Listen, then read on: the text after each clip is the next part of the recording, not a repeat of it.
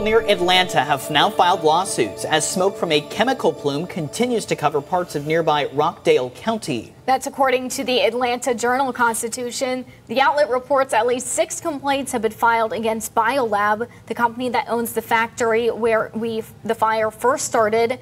Now, we told you Monday about the tens of thousands of people forced to shelter in place. Officials say they've even detected chlorine in the air, and this morning there are still concerns about the potential health effects. Jasmina Alston with an update.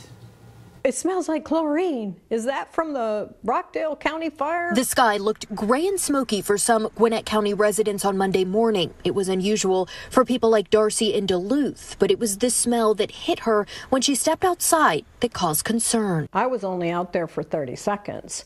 It burned my eyes, it burned my nose, I got an instant headache, and all of a sudden I couldn't breathe. Officials say the haze and chemical smell was pushed into nearby areas like Gwinnett County as a result of the chemical plant fire at Biolab in Rockdale County on Sunday. I was panicking because I smelled chlorine, and I knew about the Rockdale County explosion or whatever, the fire. Several of the neighboring areas conducted air quality tests, including Gwinnett County, DeKalb County, and the city of Atlanta. As of Monday afternoon, there were no advisories or immediate life safety issues in those areas. I noticed it started to get haze, like it was rolling in like fog, and I stepped outside and it just immediately smelled like chlorine, like I stepped in a chemical room of a pool. Meanwhile, Ashley Neal, who lives in the Atlanta neighborhood of Kirkwood, had similar experiences as those in Gwinnett County. Her neighbors even put out masks for others to use who were concerned about the air. Immediately went, is this toxic? Like, what's going on?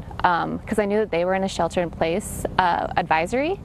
So I was kind of concerned. I was like, what, like, is this bad for us? I was also really concerned for my son, his school. Like, I knew he was going to be out in the playground in 30 minutes, and we had just no understanding of what the situation was.